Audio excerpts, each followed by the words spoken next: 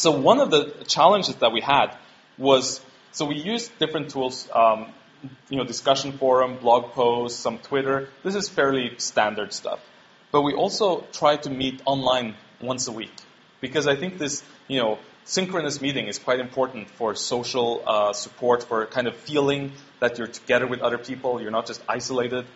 And we have a challenge finding a tool that's really helpful to us. This is something called Big Blue Button. It's an open source version. It's similar to Adobe Illuminate or Adobe Connect or Illuminate. And the problem with this tool is that it's very presenter-centric, right? It's one guy who sits there, has the video, and then you can put up the slides, and then other people can ask some questions.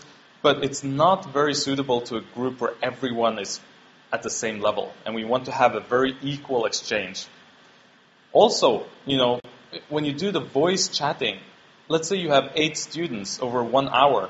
Each person can just talk for maybe 4 or 5 minutes, and you have to listen for so long. You get very disengaged. So we ended up, because P2PU has its own server for something called Etherpad, which is this editing. It's like Google Documents, and they also have this chat.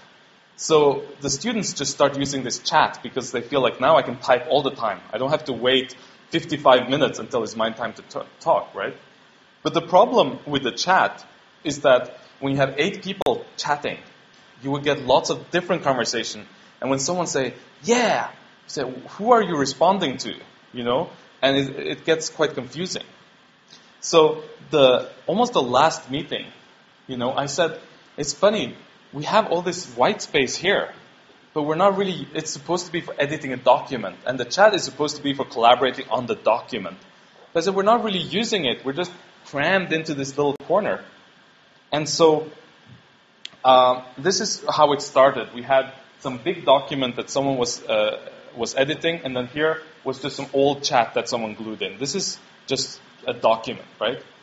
And then someone said, hey, maybe I can, and the color is depending on who is talking. So someone said, hey, maybe I can ask a question here instead of here. And then someone said, okay, so I can answer his question, but at the same time as I'm answering his question, somebody starts writing here. And suddenly we have a threaded chat where 5 or 6, you see, at the same time, people are writing in different threads, right? So there's 5 or 6 different conversations going on at the same time. And you don't have to choose one, because you can quickly read what they're talking and add something. You go down, because you read very fast and you write slowly, right? So for that kind of group, it's actually very good. And in the end, these guys wrote huge amounts of, this is just half an hour, right? They wrote all this stuff. And it was, and so one thing is how much did they produce, right? Another thing is the feeling. Usually when I'm in a phone meeting with lots of people, I feel very bored.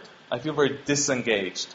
In this case, everyone was typing like crazy and reading and typing. And it felt like you're playing some computer game that's very fast and all the monsters are coming towards you, So at the end, they said, okay, I feel exhausted. I feel overwhelmed. But I also feel excited. It was like a rush. And I think, that kind of excitement is really important in a distance course, because students often feel disengaged. They feel there's no intellectual excitement. And especially for our course where we need that motivation, this was a really important thing.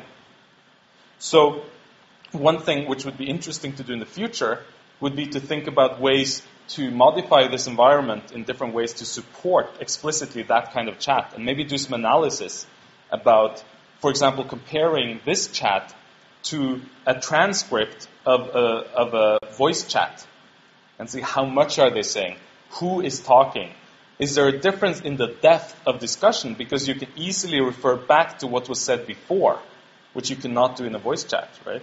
There's some interesting research possibilities.